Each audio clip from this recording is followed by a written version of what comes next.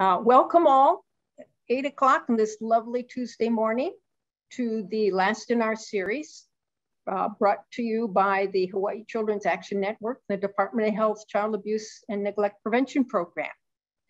Today, we're delighted to have Davis Ruherher, who is originally from the Republic of Palau and lived in Hawaii for over 20 years now. He's a program manager at the Department of Psychiatry at the John A. Burns School of Medicine and is a candidate for the Masters of Public Health program at the University of Hawaii, Manoa. He's worked on numerous initiatives on youth violence prevention, suicide prevention, substance abuse intervention, behavioral health and primary care integration, along with a K-12 academic empowerment and adult career planning. The majority of which of these is focused on our Native Hawaiians, Pacific Islanders, and Micronesian populations. His areas of interest include education, health, and mental health and behavioral wellness among Pacific Islanders in general, and Micronesians and the Micronesian diaspora in particular. I first heard Dave a couple of months ago. He did a presentation for, I think it was just our division at the Department of Health, and he hadn't even gone 5 minutes into his talk, and I thought, I need to bring Dave to the larger community. So Dave, I'm so pleased that you were able to make time for us, and please go on with your presentation, and I know all will enjoy. Thank you, Dr. Sorensen. I really appreciate you giving me this opportunity to speak today. And to everybody, good morning. Thank you for joining us so early in the morning. I am not a morning person, so if you are also not a morning person, we'll commiserate together. But nevertheless, I'm very happy to be here. I really appreciate this opportunity. I've been doing Micronesian awareness presentations for many years now, actually. But I'm always finding that I want to do more because I think there's a lot of knowledge to be learned about this particular population out there, and I'm very happy to be part of that, to be able to talk about Micronesians and where we're from and what we're all about. I'm Dave. I'm a program manager at the Department of Psychiatry at the School of Medicine. So my focus has been over these years on mental health and behavioral health. And it's mainly been focused on Native Hawaiians, and what I've been lucky at where I work, they realized that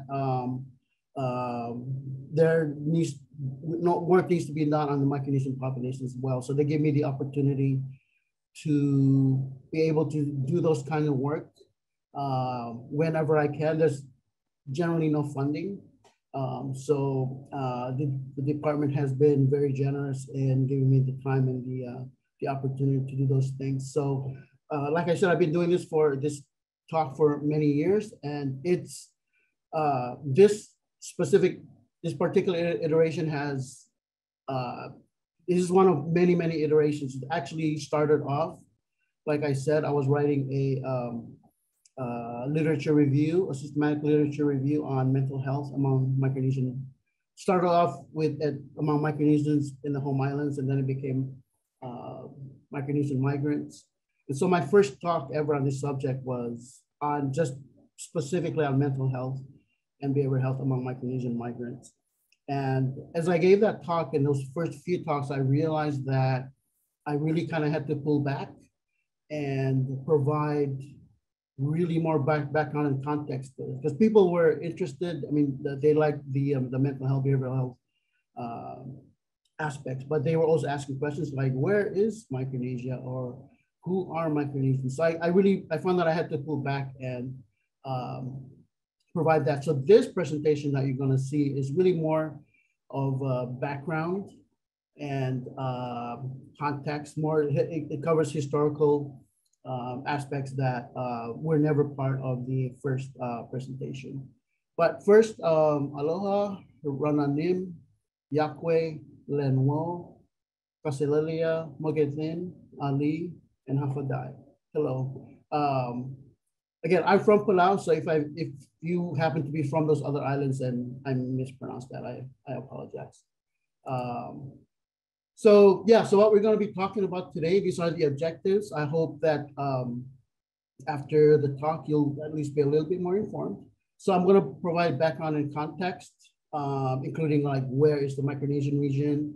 There's a lot of historical trauma that been happening in the region and to Micronesians over the past 100 years.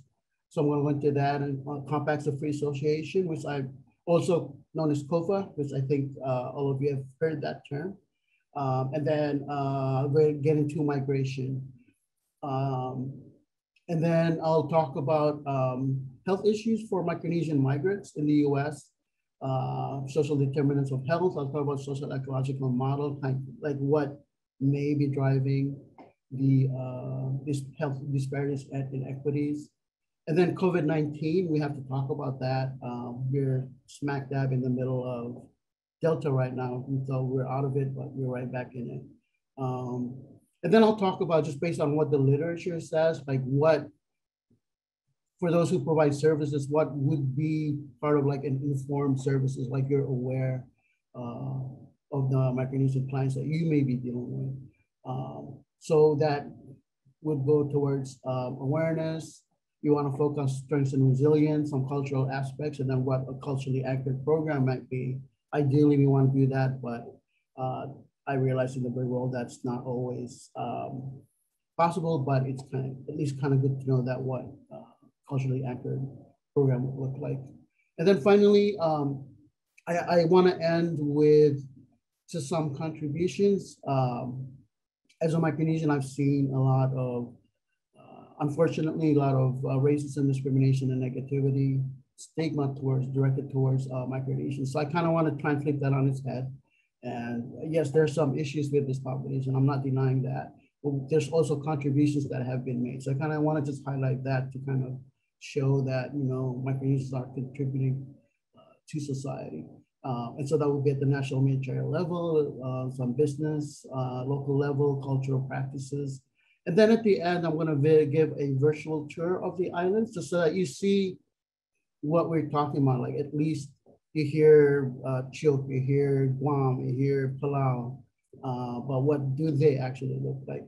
So I'm going to go into that. So I'm going to apologize beforehand. There's a lot of information I'm going to throw at you. Some of the slides are going to be pretty busy. But I'm just, again, these opportunities do not come up a lot. So I just want to be able to share as much as I can with the time I'm given. And then finally, off to the right, what you're seeing there is an image of a mask. Actually, this is from Chuk in this case. You know, I want to provide all this information, but I also want to showcase in some way Micronesian culture and heritage, and which, you know, I just don't think let's not have the opportunity. So I'm just kind of sticking on there. I don't know if this works. If this may be distracting, and if so, I apologize. And if you have feedback either way, please let me know at the end.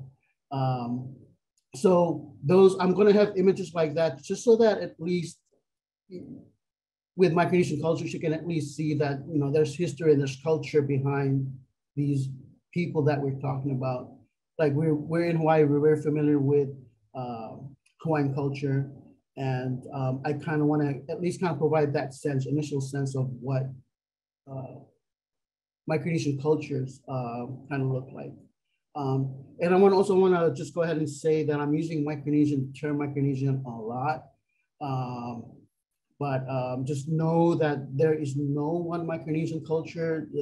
There's many different cultures and languages. It's like Polynesia and it's like Melanesia. It's really just a term that describes a geocultural area, but it's not a country in and of itself. And that's confusing when it comes to the federated states of Micronesia, because they're a country. But the term itself, Micronesia, is just a term that covers that area in the Pacific that these islands happen to be on. So I hope this kind of gives you an idea of what I'm going to go into today. And then at the end of the talk, there'll be questions. There'll be my contact information. So if you want to, again, I'm happy to give this presentation. If you want me to do more presentation to your specific organization, I'm very happy to do that. Or if you want to just get in contact and have questions and discuss more, I can do that as well, or maybe direct you to resources that may be able to help your specific question. So, okay, let's get going.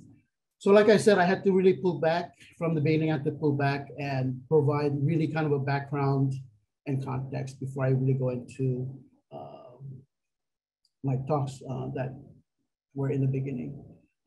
So let me real quick, let me backtrack and just say, for the images that are to the right and to the left of the slides, so those are there, but I'm not going to be talking about those. Those are just there, and but I'm not going to getting into it. I'm just showing them.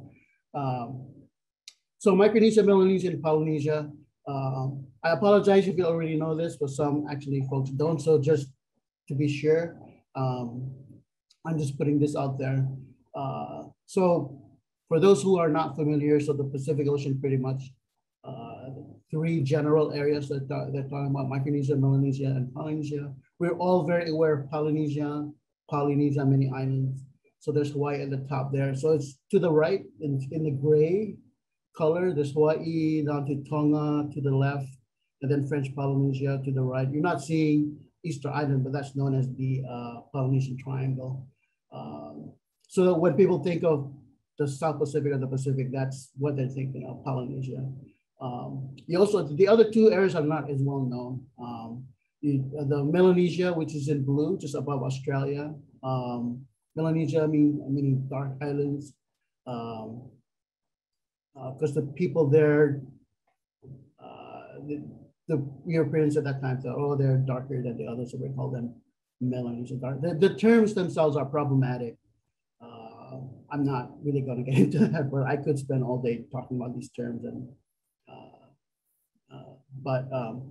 Melanesia means these dark islands, and it refers to the countries in the blue there, the dark blue. So that's countries like Papua New Guinea, Solomon Islands, Vanuatu, New Caledonia, and Fiji. Of all those countries, Fiji is probably the most well known. Fiji is a major tourist destination in the Pacific. I'm going to throw a lot of data at you. This is all pre-COVID. So just like Hawaii, nothing's happening right now because of Hawaii's opened up, but most of the Pacific Islands are still closed off. And then finally, Micronesia, which is in green there in the upper middle portion. So there's going from left to right, there's Palau at the northwestern end of Micronesia, Federated States of Micronesia in the middle there, Marshall Islands, Nauru and Kiribati, and then Northern Mariana Islands at the top. You're not seeing Guam, but Guam is right. That dot you're seeing right there between the Northern Mariana Islands and the Federated States of Micronesia.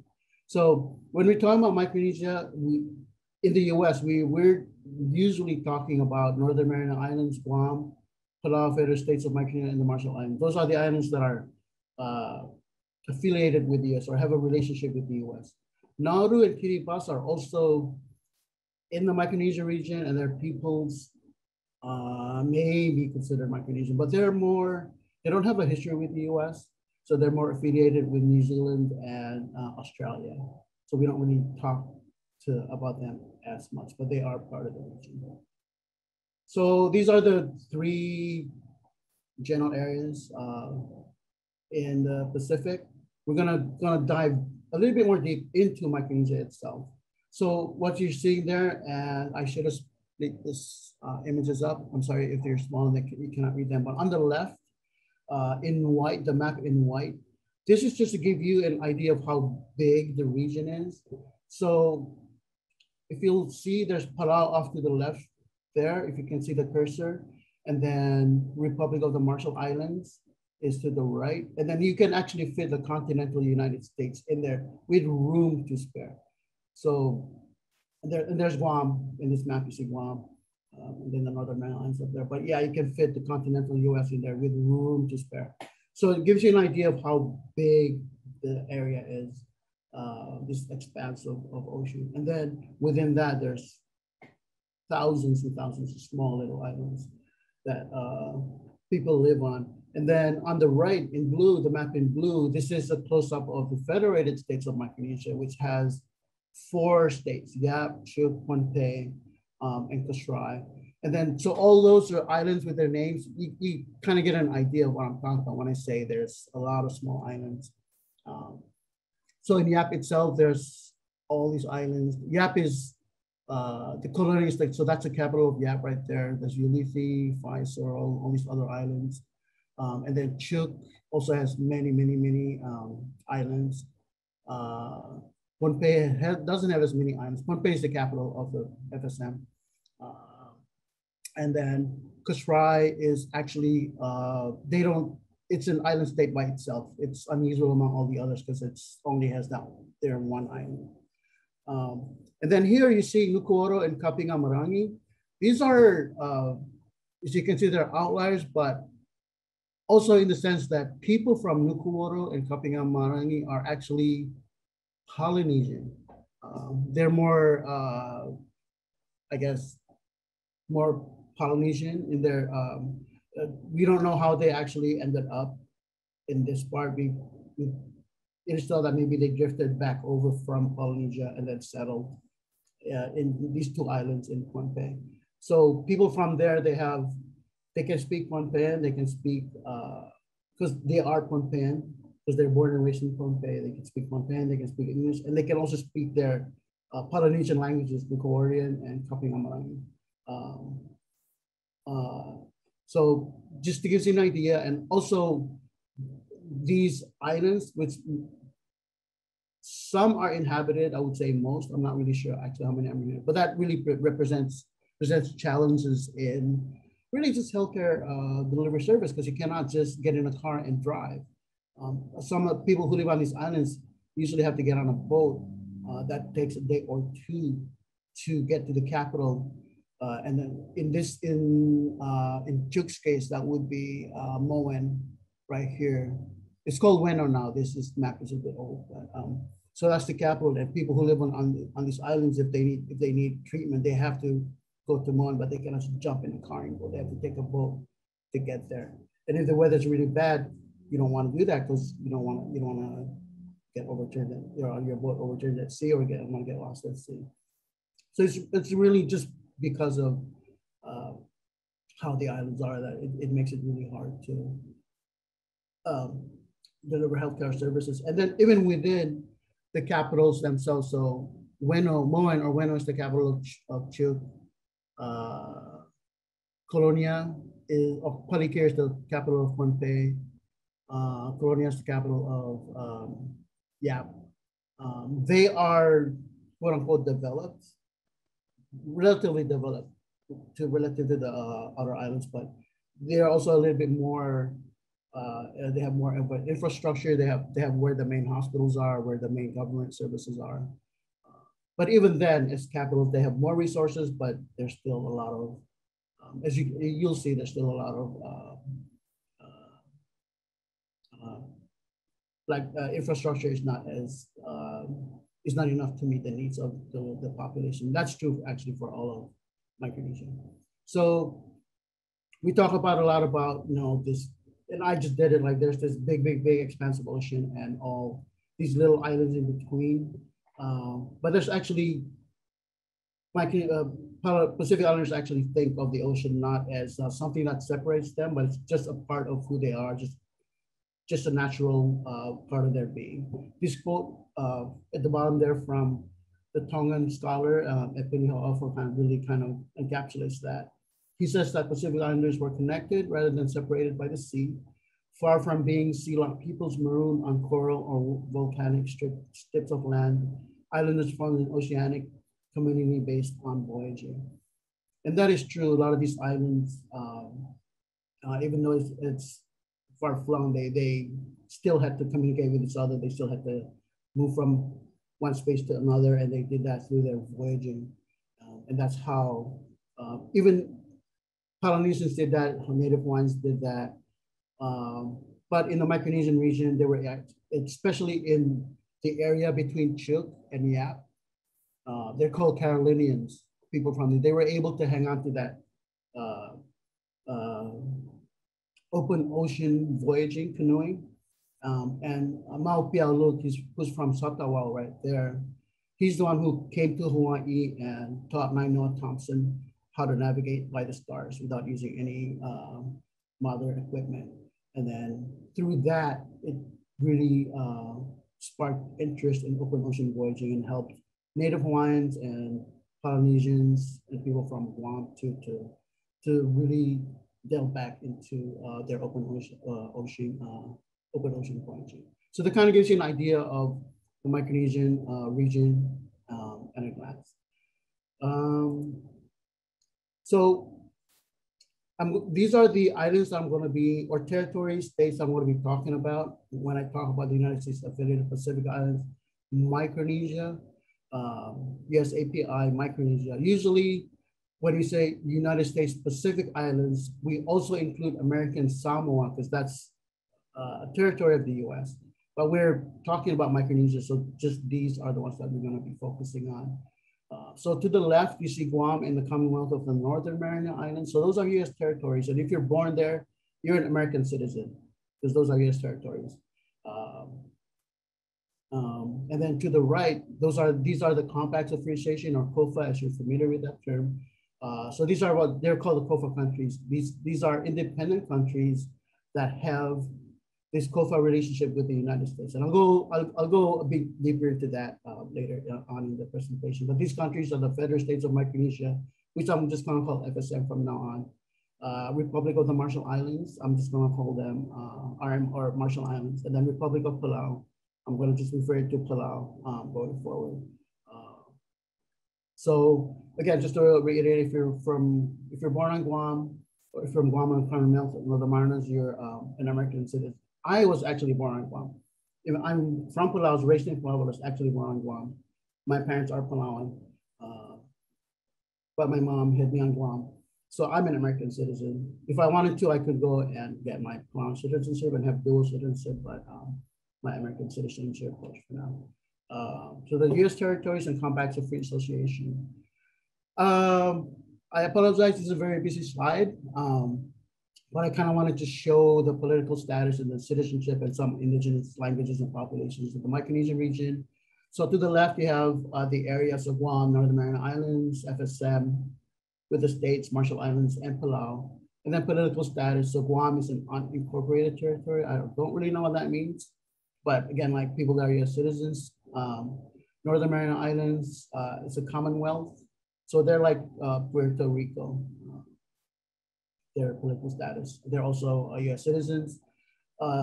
Indigenous peoples from Guam they're called Chamorro.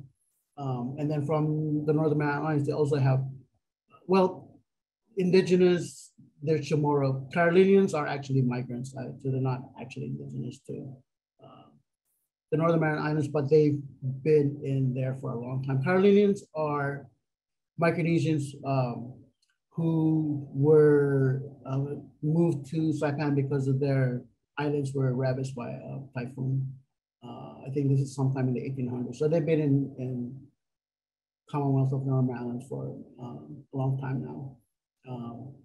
And then we have the FSM, Federal States of Micronesia with the 4 states. And then within that, there's, they have their own.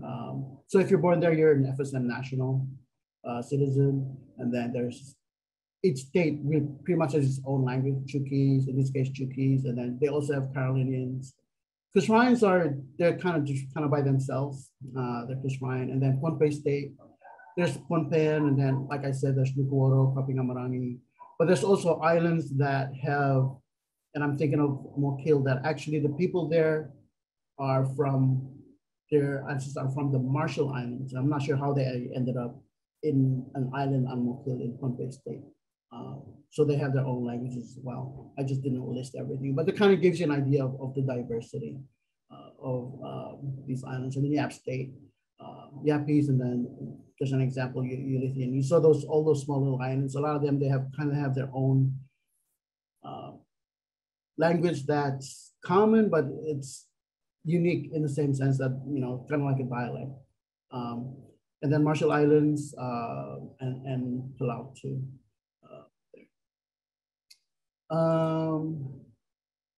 So there's been a lot of historical trauma associated with the Micronesian region, and that the Micronesians have actually gone through over the years, starting with colonization.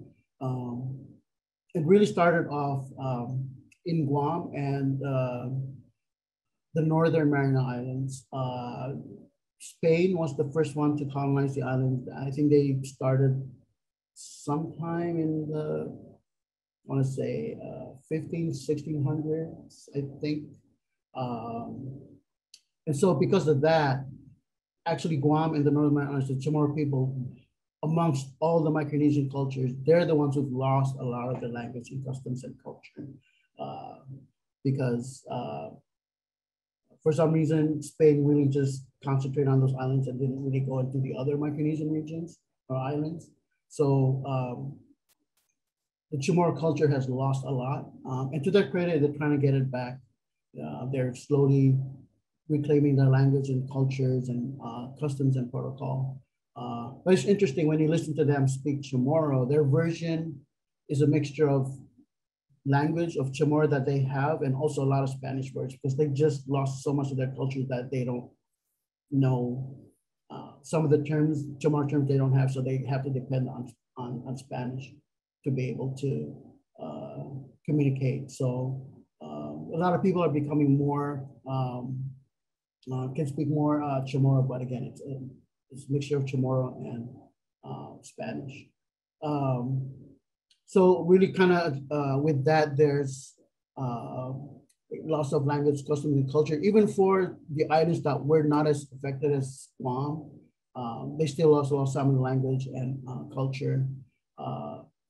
Like for example, when the missionaries came over, they really kind of forbid a lot of the cultural aspects, practices that were happening in the islands, and kind of converted people to Christianity and away from their local religions. So to this day, across the Micronesian region, Catholicism is the dominant religion. A lot of people are religious. And then there's a lot of Catholics and Protestants as well. Really kind of the only kind of quote unquote religion that kind of been able to survive is Mulakne in Palau, which is kind of a combination of a local religion and Christianity. They have their own school, actually. It's kind of cool because they focus mainly on Palauan customs. But so with that, there's really steep population decline because as Western culture contact was made, as with a lot of other populations in the Pacific, Micronesians and Pacific Islanders were introduced to diseases that they just had no defense for. They were never exposed to it. And so the steep population decline. In the case of Kashrai, their population declined by 90%. And the region as a whole, I think the population went down between 40 and 50% right after Western contact. And it only recovered to pre-contact levels right after World War II. And since then, it's grown a lot, but there was a huge population decline. And then World War II, which I'm gonna talk about in the next slide, had actually a huge impact in the Micronesian islands. So this is something that a lot of people are not aware of, how in the Micronesian region, World War II, there was a large conflict between Americans and Japanese. And then right after World War II, there's nuclear weapons testing in the Marshall Islands, which some of you may be familiar with. I'm going to cover that in one of the next slides. And then there's this idea of benign neglect, which refers to the period like right after World War II, the United Nations. I'm not sure if they were called United Nations at that time, but they had what they called trust territories that they were going to assign to countries that were in the war and that were were on the Victoria side, that they were to help these trust territories be able to develop their economies and become self-sustaining, independent countries in the future. And one example of those trust territories, and I think there were 13 to begin with, but one was the trust area of the Pacific Islands, which included all the islands in the Pacific that I just talked about, except Guam. Guam was a US territory, even back then. So right after World War II, there's these 13 trust territories. And the US petitioned to take over the Micronesian trust territory. They said, hey, we'll take over, we'll do the Micronesian region. So the UN gave the US the mandate to look over the Micronesian Islands, control the Micronesian Islands, and help develop towards independence in the future. But what happened right after World War II was, because during World War II, the United States recognized that the Micronesian region was very strategic militarily. And so they wanted to hang on to that. So the US Navy, even though the US had said, hey, we'll take over, it was the US Navy that actually took control of the islands right after World War II. And then right after that, they started nuclear weapons testing in the Marshall Islands, which I want to talk to. And then that period from between World War II to right until the early 1960s with the Kennedy administration, Micronesia was effectively blocked off. A lot of people couldn't get in. Micronesians really couldn't get out because the Navy was in charge, and they basically shut things down. And through all that time, they really didn't do anything to, in the way of making sure the islands were able to develop their economies or their, and so then the US really got accused of, because they were right after World War II, the United States like, hey, we're a free country, we don't impose our will on other countries, we're here to help these countries. But at the same time, they kind of blocked off access to the Micronesian islands. And they're also very, very sensitive, especially around when the Kennedy administration came in. They're really sensitive to that we're not colonizers, we don't do that anymore. But because of their control over the Micronesian region, they came under heavy criticism from the United Nations, which had said, hey, you guys were supposed to do this, but you're not doing that. And then also like the Soviet Union, which was a power at that time, which accused the United States of being hypocrites for espousing freedom and freedom of movement and being non-colonizers, but at the same time, they were isolating Micronesians away from everybody else.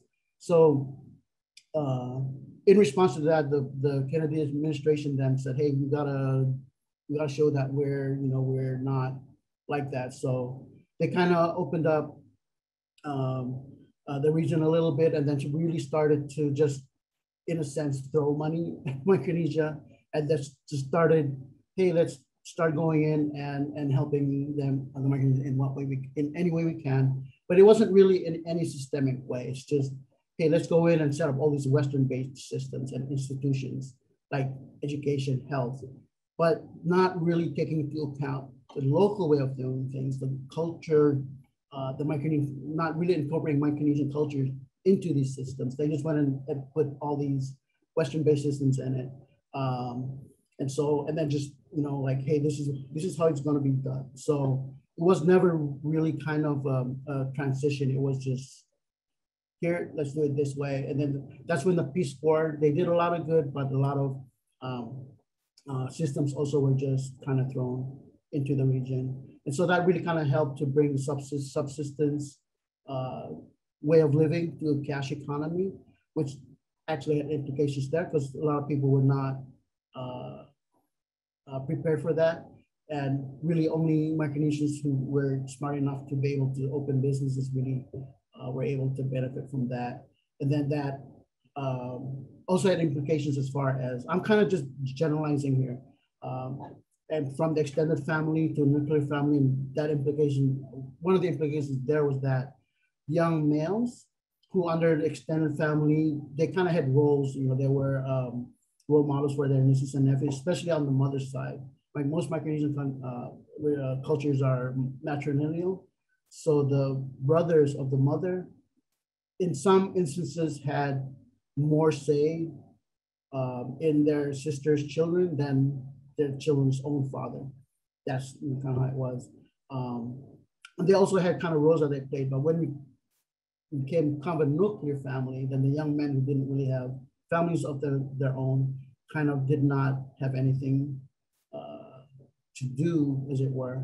So part of the implication was that then they turned to substance abuse and doing a lot of drinking and drugs, which really started happening in the 60s and 70s. And so all that is one of the, what's happening here is that there's a lot of dependency on the US. Basically, these islands cannot be independent the way things are right now. We are dependent on the US. We cannot live without the US, which is not the mandate that the United Nations had set out to. There's a lot into that, but I didn't really define benign neglect, but it was the idea that the US didn't really pay, specifically the US Navy didn't really pay attention to what they were supposed to do, which is help develop the islands. They're kind of like, yeah, we're there. They're not actively trying to destroy the culture, but they're also at the same time really not doing anything to help. So benign neglect kind of leading to dependency on the US. And then also what's going on right now is climate change. I just realized that's a typo there. It should be climate change, which is really happening in the Marshall Islands. The Marshall Islands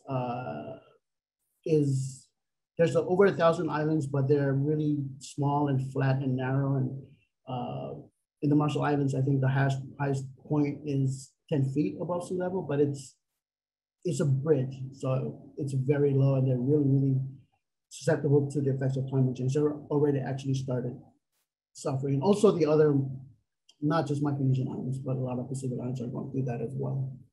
Kiribati is having, and Tuvalu are having issues from climate change.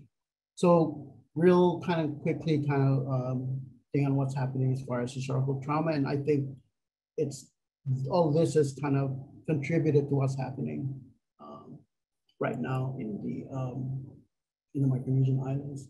So this is specifically World War II.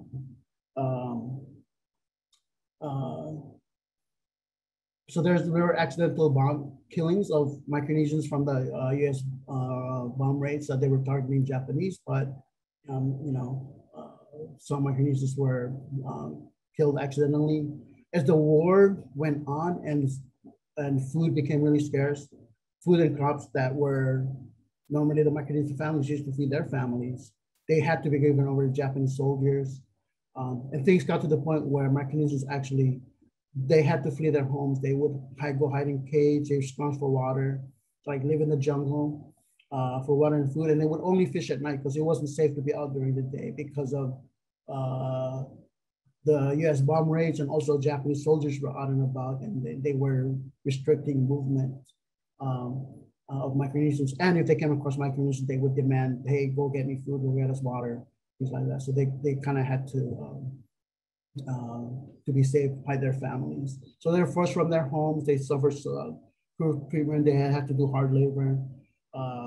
These were starvation beset both Japanese soldiers and Micronesian citizens as well. Unfortunately, there were executions. Micronesians were executed, those who were disobedient or didn't meet some two. The US Navy started these and they actually approached one of the chiefs and said, hey, I think it was Bikini Atoll, like, hey, can we do this? And this is quote unquote for the good of mankind. And they approached the chief, who was actually a Christian by then, and they convinced that the chief, like, let us move your people from your island, we'll move you guys to another island where you're nice and safe, and then we'll do this for the good of mankind. So the chief agreed, and you see upper left, these women are being evacuated to another island. Again, I think this is from Bikini Atoll, I could be wrong.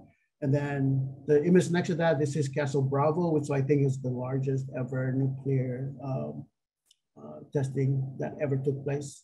but you just see the scale of that. I think the image next to that in red, I think, is another version of that image from another perspective, I believe. And then to the right, if I'm correct, this is Bikini Atoll.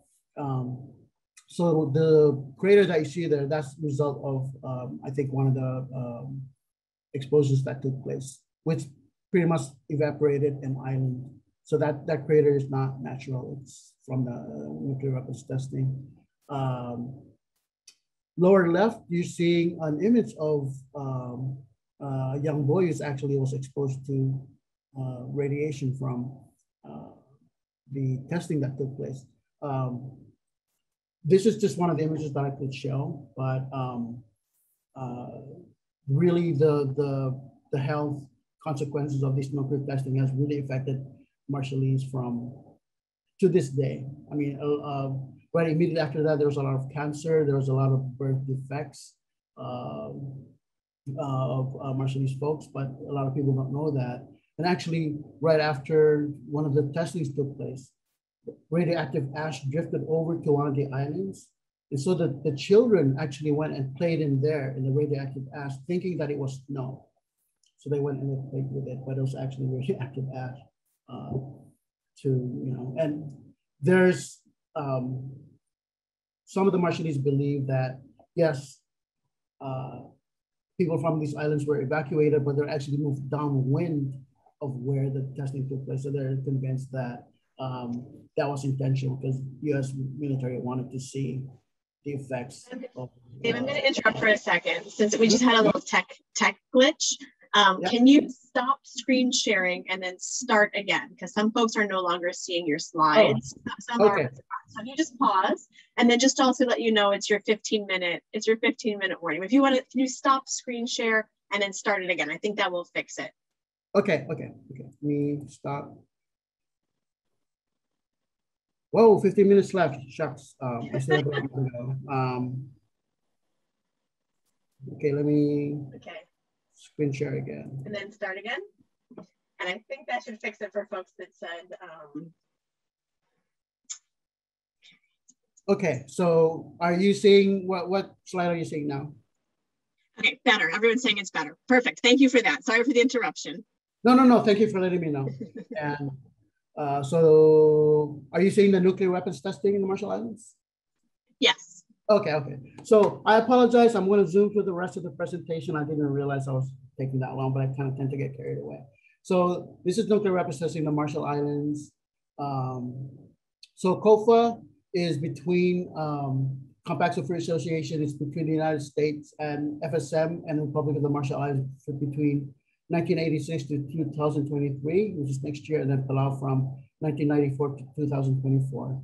And so these COFAs allow the United citizens from these three countries to come into the US to work and live and go to school without having to go through the visa process, which before used to take up a long time to do. Now, Micronesians can just come in with a visa and some kind of other ID as well. Then they can come in, go back and forth. There's no travel right now, but that allows for migration. So what does the US get out of it? They get military rights, like I said before. They have strategic rights over the whole region. They can deny any other country from military use of the islands, and they can build bases anywhere and anytime they want in the Micronesian region. So that's what the US gets out of it. So that's really COFA in a nutshell. So COFA itself is an agreement that does not end. It ends when both countries, for example, FSM and US, agree to end it. What the dates refer to are some provisions specific to COFA that end, and that's basically financial support. So these what the dates are referred to. The idea is that the US helps these islands with financial support. They help them develop, and then after so many years, when they're ready, then the funding stops and countries are able to be self-sufficient, but the actual COFA itself keeps going on. So just some selected health and economic indicators. So for population, Guam has the highest population. Some of this data may be a little bit old. It's really kind of hard to get their current data. For underage population is higher in the FSM. Life expectancy is higher in the Guam and Northern Islands tend to do better in these kinds of data per capita income, again, lower in the freely associated states. Average household size higher in FSM, and unemployment rate is also higher in FSM and the Marshall Islands. There are other health concerns and issues as well. For health, there's really high diabetes rates, high cancer rates, high disease rates. Obesity is a big problem. That's actually a lot of the Pacific Islands have issues with obesity. And other issues as well as high unemployment, education, infrastructures is not great. Uncertainty about political status, but I'm going into that. And then other, I'm consistent with my typos, that should be climate change. So this kind of gives you an idea of the top 10 causes of death for the Micronesian islands compared to Hawaii and the United States. So heart disease is actually same thing that's similar across everyone. And then stroke, diabetes. The one that kind of stands out for me is self-harm or suicide.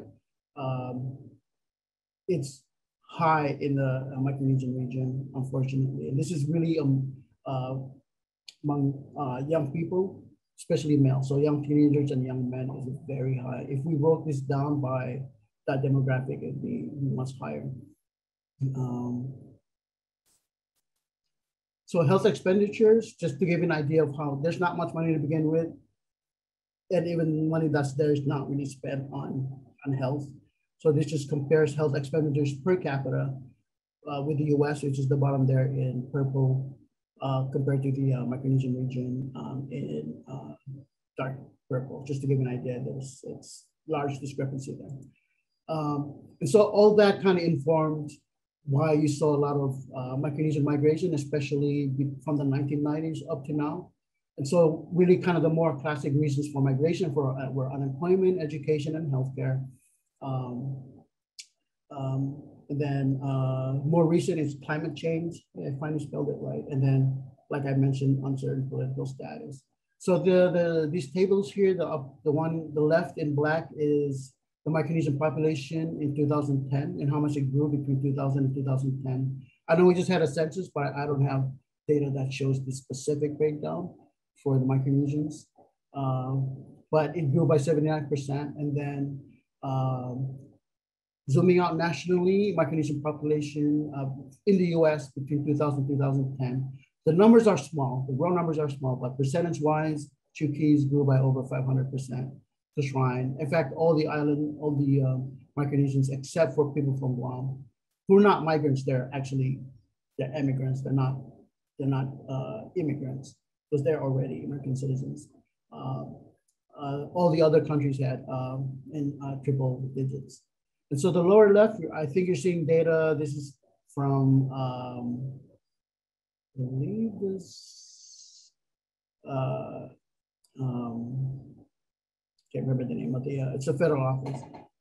But it just shows, I think up to 2018 or 19, the number of Micronesian migrants by state. And Hawaii has the highest at almost 25,000, followed by Guam, Washington, Arkansas, and Oregon. So it kind of gives you an idea of how Micronesian migrants are spread across the US. So I've talked about Micronesian, actually I spent most of my time on the Micronesian region. I'm gonna kind of delve real quickly into what's happening as far as health among Micronesians here in the US. So there's a lot of disparities. So these are differences in health outcomes. Again, diabetes, heart disease, cancer, mental health. Suicide is really high amongst Chuukese migrants in Guam. And also in Hawaii, the numbers are very small up until 2000, and I have data up until 2015. But if you break it down by age group, for young people between young up until 24, Micronesians have the highest rates of suicide in Hawaii amongst all groups. And there's also, I have studies that show substance abuse in Guam amongst Micronesian migrants here in Hawaii and in Guam. So that's disparities, and then inequities, which has to do with unfairness and injustice in the distribution of resources. There's access to healthcare is an issue. There's unfair housing practices, issues with language services, and then educational outcomes as well. So we have to talk about COVID. Micronesian migrants especially are alarmingly and disproportionately suffer from high rates of incidence from cases, hospitalizations, and mortality in the US. So just to contrast it with what's happening in the home islands, this is April 14, 2021. Back then, FSM and Palau did not have cases, but actually Palau has 2 cases. This is just within the past month. There are 2 people from Palau who were on Guam. They tested, they wanted to go to Palau, so they got tested. They were negative. So they went to Palau, got tested, and then turned out positive. So FSM still has 0 cases, Palau has 2 cases, Marshall's has 4 cases, but nothing from Delta. And then CNMI and Guam actually have cases, which they have numbers higher than this, but I don't have updated numbers for that. And then for the US, Micronesians in the US, for Hawaii, latest data I have is these data show between March 20 to January of this year. So even though non-native Hawaiian Pacific Islanders, so that we Micronesians and Samoans and Tongans account for 4% of the population, they account for 30% of all cases. Again, this is pre-Delta. And then amongst non-native Hawaiian Pacific Islanders, the cases were 29% Samoan, Chuukese, and the Marshallese. And then that's among non-native Hawaiian Pacific Islanders, 52% Micronesian, any 22%, 25% Samoan, and 23% Marshallese. And then Arkansas, which I don't know if you're aware, they have a pretty large Marshallese population. So I think they have between 15 to 20,000 people in Arkansas, because of the chicken processing plants, they get recruited to work in Tyson specifically. I think they're concentrated in the upper northwest of Arkansas. I can't really remember the name of the counties, but those 2 counties, they account for 2% of the population, 19% of all cases. This is as of July of last year. So this is pre-Delta. So back then, compared to whites, Marshallese were 71 more times likely to be positive, 90 times more likely to be hospitalized, and 65 more times likely to die from COVID. They accounted for 38% of all deaths, another 2% of the population. Just to kind of give you an idea, I'm going to go into social determinants of health and social ecological model, which I think in part kind of explains these numbers for Micronesians and Pacific Islanders. I just wanted to throw in some there for adverse childhood experiences or ACEs. There really hasn't been a study specific to ages, specific to Micronesians. But I do have literature that kind of talks about ACEs really amongst Micronesian youth and young people.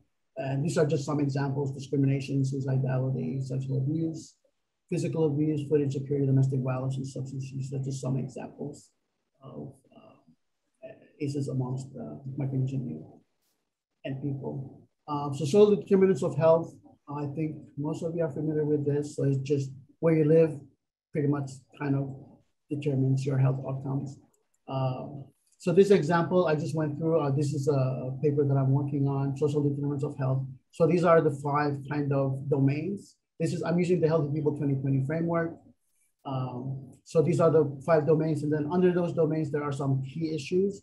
So for economic stability, there's employment or unemployment, food insecurity, housing instability, poverty. So everything you see in red is literature that I found that actually shows there's negative outcomes for Micronesians. Everything you see in white, I don't have literature for. So we don't know what's going on there. And everything you see in green, these is only 2, has to do, these are more positive outcomes. So in this case, for civic participation, for those of you are aware, back in before 2010, where they wanted to implement basic health Hawaii that really restricted Micronesian access to healthcare. Micronesians united and really kind of protested against that. And then also social cohesion. Micronesians are very church-going, very family-oriented, being around others. So they have strong social cohesion there. So really at a glance, you're kind of seeing what's happening as far as social determinants of health and how it informs or contributes to the health disparities that we're seeing amongst Micronesians. So when I was working on this, Healthy People 2030 came out, so I actually have to change that. So that's social determinants of health and the social economic. Dave, we're gonna have to wrap up. So I'm gonna stop you there. Okay. I know there's huge interest in the chat. And what I would suggest, in the interest of time, if folks have any questions, please put them in the chat or in the Q&A, and we will ask Dave to answer them after this. And we will be sending out, likely tomorrow, a link with the recording, and it will also have the transcription as well, so that you are welcome to rewatch, to follow up, and then I think also with Dave's contact information. So if you have questions for Dave, but incredibly rich information. Thank you so much. I have a number of folks in the chat saying they would like a second follow-up training. So I think we will reach out to you, Dave, to see if that's feasible. But please do put questions that you have in the chat, and we can get those answered and email them out to the group tomorrow. So any quick questions from anyone before we go?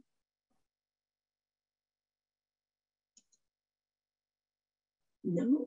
Okay. Well, we are just at 9 o'clock. So I just want to say a huge thank you to Dave for this great, very rich presentation. So much fabulous data. Appreciate it all. Everyone is saying it was way too short, so we will work to have a follow-up to this presentation. I apologize for, there's still a lot more I want to show, and I'm more than happy to come back. But I apologize for not managing my time better. We will do a part 2 and or a part 3.